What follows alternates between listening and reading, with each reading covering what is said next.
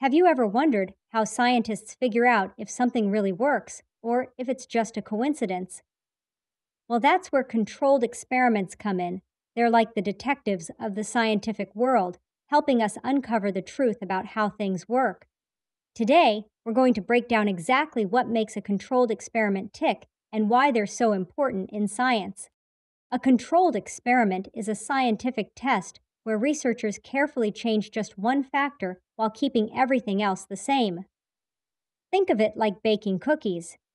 If you want to know if using brown sugar instead of white sugar makes a difference, you'd make two batches of cookies exactly the same way, changing only the type of sugar. That way, you know for sure that any differences in the cookies are because of the sugar change, not because of something else, like the brand of cookie dough or the temperature of the oven. Let's talk about the different types of variables in a controlled experiment.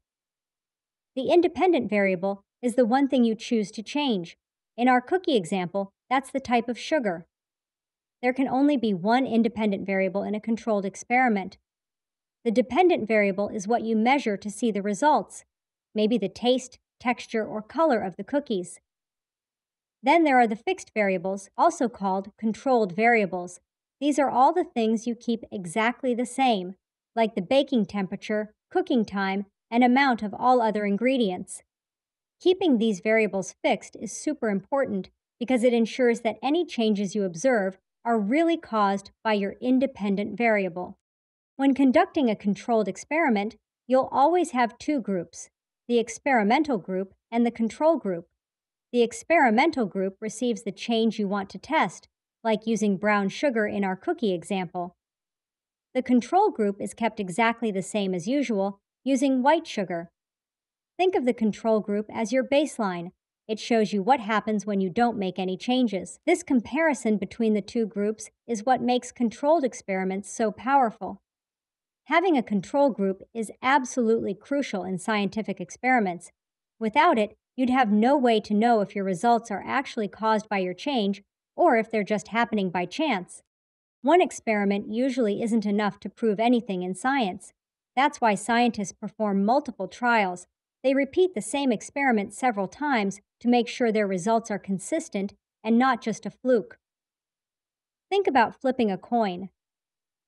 If you flip it once and get heads, you can't conclude that the coin always lands on heads. But if you flip it 100 times and keep track of the results, you'll get a much better picture of what's really going on. Multiple trials help scientists identify patterns and ensure their findings are reliable. Remember, controlled experiments are all about being methodical and precise. By carefully controlling variables, using control groups, and performing multiple trials, scientists can be confident that their results are accurate and meaningful.